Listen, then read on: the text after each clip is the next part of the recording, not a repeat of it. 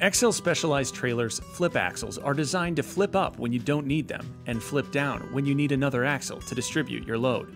Follow the upcoming directions to flip your flip axle safely. You'll need a crane or a fork truck for this procedure. First, unhook all air and electrical lines from the rear of the trailer. The suspension will drain once the black line is disconnected. Use the raise and lower valve on the trailer to adjust the trailer up and down to relieve pressure on the bottom connector pins.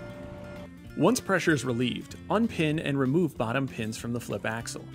Note that the flip axle will only now be attached to the trailer by the top swing brackets. Now chain to the D-rings on the rear of the flip axle and use your forklift or crane to flip it. Note that the flip axle should always be attached to the lifting device. If not attached, the flip axle will uncontrollably fall once its weight is over center.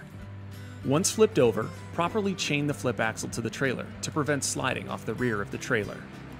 Thank you for learning how to flip an XL flip axle and for taking safety precautions as you do this process yourself. Remember to check out www.xlspecializedtrailer.com to see our full heavy haul trailer line.